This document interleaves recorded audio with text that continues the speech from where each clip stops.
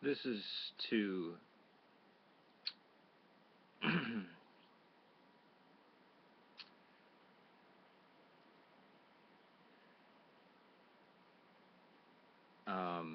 kiwichristian2009 and lysamachus78.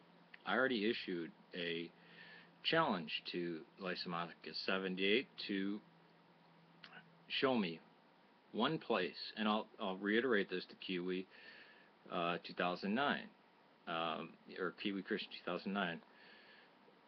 You both know I'm not a Roman Catholic. Point out to me the minute and second where I say something that's not true or a lie in that video. A lamp in the dark, anti-Catholic propaganda. That's my old channel. My name is Yusuf Al Tahir. At any moment, we could be called to give an account of ourselves. Angel Gabriel appears, Christ comes back, the apocalypse, you may die and stand in front of the judgment seat of God. Why you choose to slander and lie and say false things about Christ and His church?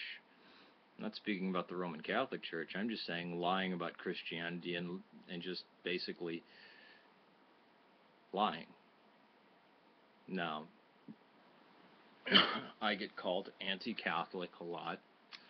I get called pro-Catholic a lot. But usually it's by those who lie and slander. If you want to apologize, that's fine, and I won't say anything more about it. But both of you are dead wrong, and you can't show me one thing in my video. I've researched this for 15 years. Early Christianity. I have books written about it.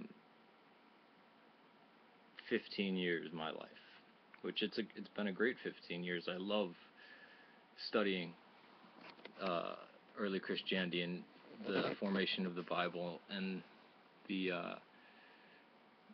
oldest codices and things like that. Show me one thing in the video, and the whole John the Hut Dweller channel will be erased. That's my challenge to you. If you can't find it, shut up, apologize, and remove your comments. We can be friends. I actually would dig talking to you one-on-one. Hell, we can talk on the phone. I'll give you my cell phone number. Or we can talk on Skype or something. But just throwing out slander, that's un-Christian. It's actually anti-Christian. To slander other brothers in Christ. Peace to you. May God save Serbia, Syria, and Ireland. And I still believe that both of you are still agents of the Pope, since you buy into medieval papal propaganda as it is. I don't accept the Pope. Never been under the Pope.